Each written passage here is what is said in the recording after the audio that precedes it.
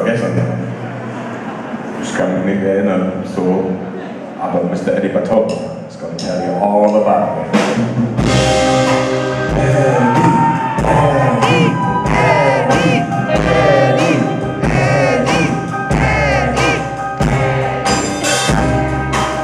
Alright, people.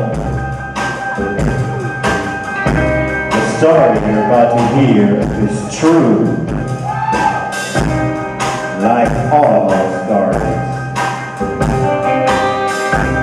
Wir waren einige Jahre zurück hier mal in Düsseldorf, Tour, in die Altstadt.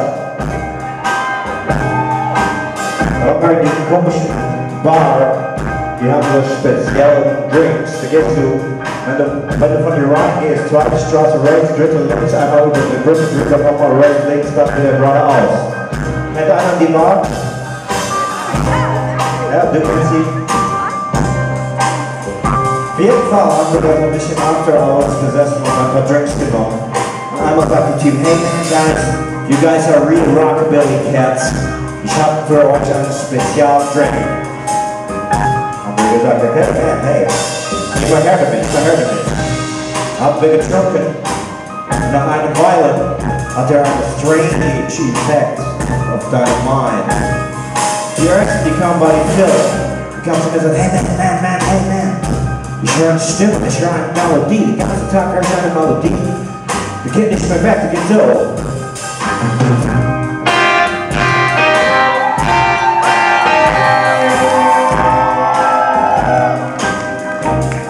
Und immer wenn wir den Song gespielt haben an dieser Stelle in der Rheinstadt, sind die Leute total ausgeflippt.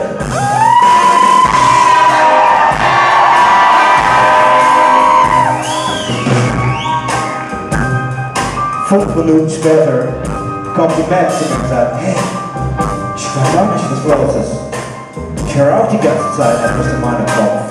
Auch einen ganz komischen Sound, komische Melodie. Da geht's so.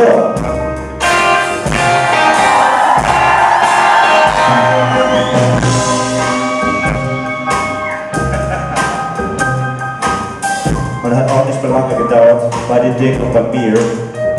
Wir sind auch ein bisschen total crazy geworden.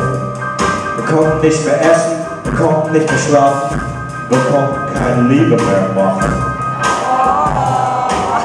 Weil den ganzen Tag in unserem Kopf ging es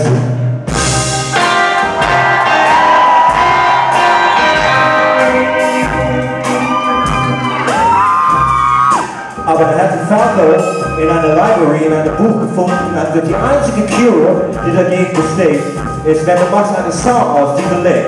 Dann haben wir uns hingesetzt und haben getüftelt. Und auf einmal sind wir mit diesem Song gekommen und der klingt ungefähr so.